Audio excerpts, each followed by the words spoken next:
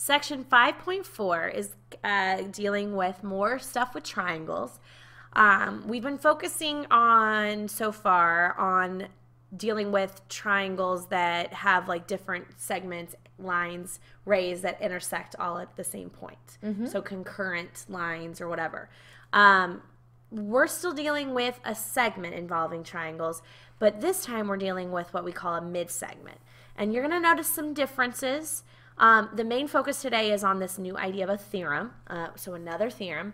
A mid-segment, let's define it first so we know what we're dealing with, and then we'll talk about what this theorem is saying. So a mid-segment says, it's a segment, of course, and this segment connects the midpoints, so kind of get an idea of why that's called a mid-segment, connecting the midpoints of two sides of a triangle, right? Okay. So obviously, a triangle has three sides. So if I just take two of the sides, so let's say segment AB, and I find the midpoint. So midpoint is kind of halfway through there, divides that segment into two congruent pieces.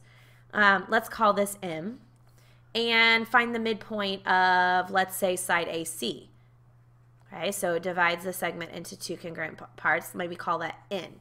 So a mid-segment is a segment connecting those two segments. So if I connect those two, or those midpoints, sorry, if I connect those two midpoints, that is a mid-segment right there. Okay, so mid-segment is connecting midpoints. Exactly. That makes sense. It's a segment connecting midpoints. So segment MN in this case would be a mid-segment, all right?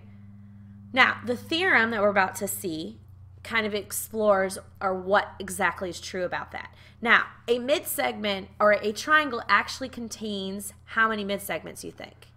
Okay, well, let's see. You've drawn one in, but I'm looking at, I could say between AC and BC, there's also going to be a mid-segment. And then also from BC to AB, there's going to be another mid-segment. So there's three. Yeah, if I draw in another midpoint of this one, let's call this maybe three P. tick marks. Yep, thank you. I do Make that all sure the we time. label correctly. That's right. All right, I'm kind of thinking and writing at the same time. That's not always a good thing. If I connect these midpoints and I connect these midpoints, I can create two more mid-segments. Look at that. They make like a little triangle in the middle. And there's actually more triangles, and you're going to see a true. picture there. But notice what makes this different than all the other types of segments or lines involving a triangle. They're not concurrent because they don't all intersect at the same point. You're right. So that's why, one reason why we have separated section 5.4 from the first three sections, because really the only thing that this has in common, I'm going to go back and just do one mid-segment. The only thing that this has in common with the other sections is this is just involving a triangle and segments, but it's not dealing with concurrent. So there's nothing about they all meet at the same point. There's not another vocabulary term that we need to know, which is kind of reassuring. No more points of concurrency. So what we're going to explore is basically, or find out what's true about a mid-segment. So that's what we're going to go to next. Sounds good. So this mid-segment theorem, a mid-segment, again, it's the segment connecting the midpoints of two sides of a triangle. But the theorem tells me that if I've got this mid-segment, that there's some special relationships with this segment and kind of these other parts. It says that the segment containing the midpoints of the triangle, so we're talking about here the mid-segment. So in this picture, that would be segment DE. Exactly, DE is going to be parallel to the third side. Now, you see that it says third side. It's kind of confusing when we just look at it and say, okay, well then how do we know which one's the third side? How do I know which one are the first two sides? Well, they're talking about it's connecting the midpoints of two sides. So where it's connecting the midpoints of, those are the first two sides. Well, and that would make sense. The third side it would be the one be that's well, left. and it wouldn't be parallel to the sides that it's touching. Exactly. Okay, so that it's going to makes be sense. parallel to that third side. And one more thing, it's also half as long. Okay. So when I look at the length of AC, if I called the length of AC X, then the length of DE would be half of that. Half of X. Or if I said that the length of DE, and I'm going to draw another triangle with another mid-segment. So knowing that these are congruent and these are congruent, I know that those are connecting midpoints. If I called this triangle, I'm going to give you some different letters here. FGH. I, and J. All right, so knowing that IJ is also a midsegment, if I said I know its length is maybe X, then what would be true about GH? It would be twice that. It would be double. Yeah, it would be 2X. So there's two really special relationships that happen. When we're talking about a midsegment, we need to know that it is parallel to that third side. So segment DE is parallel to segment AC. Which, when we're thinking parallels, I want you to realize then that also means we're going to have some special angle pairs here too. Yes. Because if we know that these are parallel, we have some corresponding angles that are going to then be congruent. Okay. Corresponding angles over here that are then going to be congruent. Gotcha. Okay? Okay. And it's also half as long. Okay. Okay? Those are the two relationships we're going to be focusing on. Okay, so let's apply this. And the first thing, again, guys, is that when you look at the picture, okay, and notice the directions don't say anything about the vocabulary of midsegment. When you look at the picture, hopefully you're seeing some midsegments. And what gives it away that we have some midsegments in this picture? What do you think? First of all, we've got these segments that are kind of going just between inside points, but looking at them, I noticed that there's definitely the midpoints. Yeah, and so we can see the tick and what marks. gives that away is that, yeah, those tick marks. So in a sense, point D is a midpoint, point K is a midpoint, point J is a midpoint. So technically in this picture, I actually have two midsegments drawn. Right. That segment DK, the one that connects those two midpoints, and then also JK. Now, if they're asking to find the length of JK, that is a midsegment. So what you want to think about is, we know if we're finding the length of a midsegment, we're probably relating to the side that it's parallel to. Right. So we know that we're relating JK to which side? To AC. Okay, so if you think about it, what's the relationship between JK and AC? JK should be half the length of AC, right? Because I know that it's, half of those long. That particular third side. So noticing, and I just jot down what Ms. Hokery said. So JK is half the length of AC. Well, what's kind of nice is they're giving you AC is 10. So we're just taking half of 10. So JK is 5. Easy, easy, easy. So you could divide by 2 or you can multiply by half. It doesn't matter. Right. Okay, so that's one piece. Check that off the list. Now we're finding AB. Now looking at the picture, AB actually is what? That is a side of the triangle. Okay, so we're dealing with the side. Now, since we're dealing with midsegments as well, we need to think about, how does AB relate to the picture? Well, it's probably we're gonna relate it to which piece? Well, I noticed that there's DK, that other mid-segment that we talked about, and it's got a length on it of 6. And I noticed that that is the one that's parallel to that third side. So I know that DK is only half of the length of AB.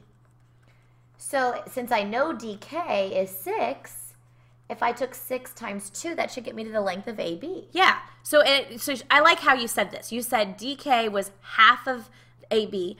You could also, and she threw it out and said it, I'm going to make that comment here, is that AB is actually twice the amount of DK. Because there's going to be basically, it's twice the size there. So in other words, to find AB, you're just taking 6 times 2, and that gives you AB is 12. Okay? Good. All right, so for this next one, notice our directions say to find the perimeter of triangle CNY. All right, so we're going to be finding the perimeter, but does it look like we have any of those segment lengths yet to be able to talk about the perimeter? No, yeah, because perimeter means add up all the sides, and I look at those sides, and they don't give you the sides, but they are giving you the mid-segments, and from that last example, if I know the mid-segment, I can find the side.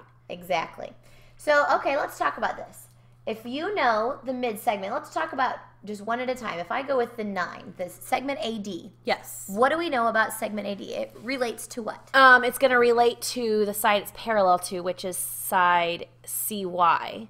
So we know that AD is half of CY, or in other words, CY is twice AD. So I would just basically do 2 times 9, and I get CY to equal 18. So really, if I just take double each of those mid-segments, then I would be finding the other side. So NY let's do like twice the AM, so 2 times the 3. And that would get us 6. Great. So there's one side, there's another side. And then I'm going to do for CN, I'm going to double the 5, which is the mid-segment MD. So 2 times that 5, that gets you 10. All right. Now, those aren't my answers, right? Those aren't my answers. Those are the side lengths, which is part of what we wanted to find. But they really asked us to find the what? The perimeter, which basically means you just add up. So 10 plus 6 plus 18. What does that get you? 34? Sounds great. Okay. And they don't give me any labels. Well, 34 would be okay. Yeah. Now, one thing I want to point out about this one. Do you notice something special about like any of these little triangles in here? Look around the outsides. What do you notice?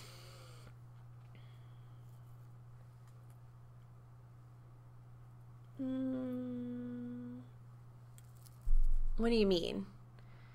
What am I noticing about? Which triangles are you talking about? About this triangle that I have right here. Sorry, I should be more specific because there are lots of triangles. Let me help you out there. Can't read your mind, Let me Mrs. help you out Huckabee. there. What do you notice about that triangle out here? The outside triangle that you just found the perimeter of. Okay. And the mid-segment triangle. Sorry. I need to be way more specific. Way more specific. The one that's made up of the mid-segments. The one that's made up of the mid-segments.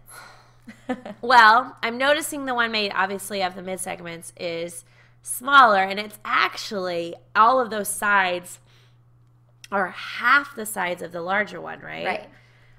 Right. Tell you what, we just talked about the perimeter. Okay. Let's talk about the perimeter of this smaller triangle, just to kind of look for some things. Okay, I like this What do you idea. know about the perimeter of the smaller And that's kind of what I was thinking. So the perimeter of the smaller one, well, if I add up those sides, that would be 3 plus 9 plus the 5, and that adds up to 17. So the bigger triangle we found was 34. The smaller triangle was 17. That smaller triangle's perimeter is half the size of the larger one. It is half the size of the larger one. Why would that be? Is that going to be the case? Well, I'm thinking because each mid-segment's lengths are half of that third side.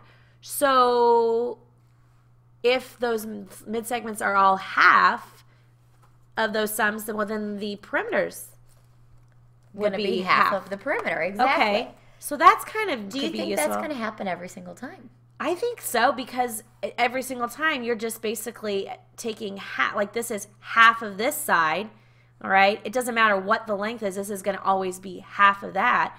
So when you add up those sides, it's always going to be half of those perimeter. Right, exactly. And because you do always have that 1/2 relationship, and when we're doing perimeters, we're just adding all the halves instead of adding all the wholes. Yes. Okay, so knowing that, take a look at this next example. All right, so this next one says the perimeter of triangle XYZ is 113. Okay, so they already give me the perimeter of the larger triangle. Okay, so this is the larger one, okay? We're supposed to find the perimeter of triangle ABC. Oh, okay. Can we just do half of it? Yeah, and I was going to ask, can we do it the same way as I did on the last one? Like add up all the sides and except for we don't have any side lengths. Yeah, so we can't really do it that way. No. So the relationship really is what's going on between these two triangles. Now, are they mid-segments? Because if that only works if they're mid-segments, right? Good question. Do we have mid-segments that are making up the triangle ABC? Are these mid-segments? Yeah, because I'm looking. A is definitely the midpoint. It's marked that way. C is definitely the midpoint of those two sides, and B is definitely the midpoint of those two sides. So yeah, those are all mid-segments. So then that perimeter should be just half of 113. Exactly. So if you know the perimeter of the larger triangle and the triangle that you're dealing with is made up of mid-segments, then that perimeter is half of that. So a half of 113 is what? 56.5? Right. So the perimeter of triangle ABC, if I can write this, is 56.5. And this is just units. You don't have to label the if it's just units, we won't be picky. Yeah. When they start giving you actual units to use. So knowing what we explored on this last slide is helpful because this one you didn't even weren't given any actual lengths. So you have to understand that relationship between the triangle that's made up of the mid-segment, so this triangle here, in relationship to the larger triangle. Right. Okay. So this next one says to find xy, which what do you notice xy is? XY is a side of triangle XYZ, the largest triangle. Right. And they give us some information. They tell us that xy is going to be m plus 1. And they even give us that BC, which what do you notice about BC? BC is a mid-segment, and the one that they're giving you, they don't necessarily give you the actual length of it, but they're giving you information about it. It relates to XY because those are the ones that are parallel, and we know BC is half of XY. Right. Okay, in fact, let's just go right with what you said. Okay. You said that BC is half of XY. So, or you could write that even another way to say that. Yeah, you could say XY is twice BC. Oh, I don't know why I just wrote A. BC. There's an A in there, just not the right Not the one I want to use, though. Okay. All right. So when we want to go ahead and write our equation, we're just filling in, and instead of using the segments themselves to write, their measures, I'm going to put in what they give us about their measures. Okay, so like BC is the m minus 3, so we could put m minus 3 equals. Which equation do you want to use? Well, let's set up both just to kind of make a decision. Sounds good. Because either one will work, right? It will work. Okay, so BC is m minus 3 equals 1/2. Now, XY is m plus 1.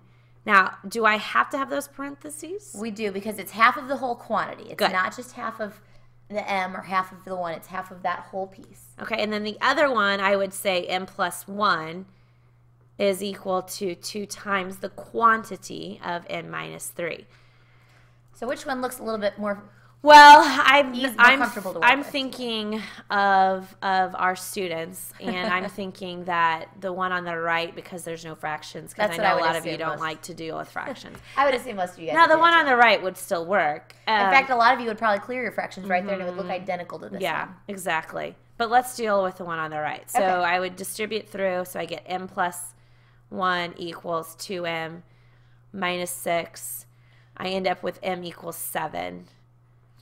And then is that what they asked us to find? Was just m? Nope. So we're not done. We're not going to circle that one. We're going to put it back in to find xy. So it's going to be basically 7 plus the 1, which ends up being 8.